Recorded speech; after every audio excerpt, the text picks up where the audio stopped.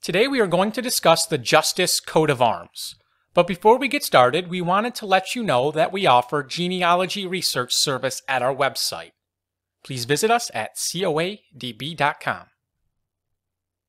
First Justice Coat of Arms to discuss is from feudal times, very old one, very lozengy of 6, and it's untinctured. We assume the tinctures of Or and Azure here. This belonged to Reginald Justice of Kent, England, who was alive in the 13th century. Next we have Azure, a sword and pale proper, supporting a pair of balances or, within a border of the last, Crest, a sword proper. This was for the Justice family of East Crichton in Edinburgh, Scotland. There was James Justice, born 1698, a Scottish horticulturist and botanist, son of James Justice, born 1663, who was principal clerk of the sessions, and grandson of James Justice, or Justic, a merchant of East Crichton. And it is said of James Justice that he reportedly had a passion for botanical experiments, which he pursued at the expense of his finances and family. His divorce and expulsion from the fellowship in the Royal Society has been blamed on the expense he put into greenhouses and soil mixtures. Next we have Vert, a bend ermine cotised or between two falcons rising of the third. This is for the Justice family of Knighton in Staffordshire, England, Luke Justice of Newport in County Shropshire, and of Knighton in Stafford, alive in the year 1664, brother of William Justice of London, the haberdasher. They were sons of Roger Justice, grandsons of Henry Justice, and great-grandsons of William Justice of Newport. Luke married into the Cotton family and had issue William, Roger, John, Luke, Thomas, Alice, Mary, and Abigail.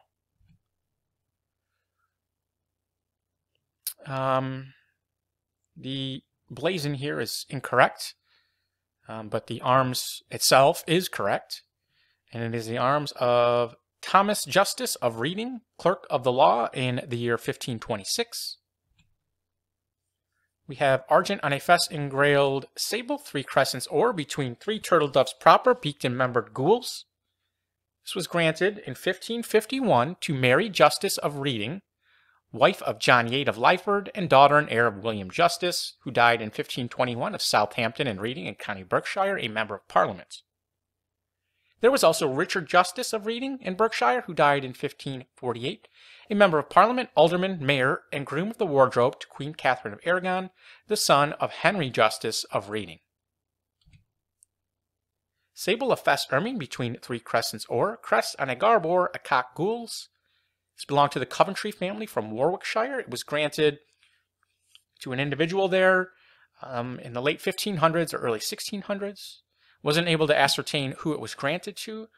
I did find there was a Goodman Justice who died in 1651 who was buried in a town or parish that was 25 miles away from Coventry. Next, we have a couple that we were unable to identify. Gules, a chevron engrailed between 3 falcons' heads or. Gules, a chevron between 3 leopard spaces or. Crest, a cat sagent rampant proper. And gules on a cross-cooped argent 5-mullet sable. This one looks rather old, given its simplicity.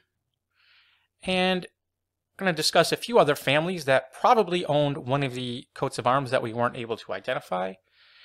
The first, Justice of Hinstock in the Royal Navy. There was Henry Justice of Hinstock in Shropshire. He was born in 1790, the son of Philip Justice, Esquire, grandson of Philip Justice, Esquire, and the great-grandson of William Justice. He had brothers Philip, Robert, William, and John. John was rector of Eightfield and was alive in 1848, had an MA. And we know that Henry had a son, Philip William of the 55th Regiment, and we know that Henry, for his crest, bore a falcon. Didn't say what his arms was. I wasn't able to figure it out. There was also Robert Justice, who died in 1867, commander of the British Royal Navy, son of Captain Philip Justice of Queen Square, Bath, and the brother of Lieutenant General William Justice, who died in 1868. There's also Major General William Clive Justice. He was a companion of the Most Distinguished Order of St. Michael and St. George in 1881. So he was son of General William Justice, and it goes all the way back to Philip Justice, who died in 1792, dockyard staff in the Royal Navy. And there was also Major General Henry Annesley Justice, Major Philip Justice, and Captain George Strachey Clive Justice, who died in 1882. There was also Justice of Yorkshire. Henry Justice, who died in 1763, was Lord of the Manor of Ruforth in Yorkshire. He attended Cambridge and was called to the bar in 1727, so he was some sort of attorney or lawyer or judge. He was exiled for stealing books and retired in Italy and died at The Hague.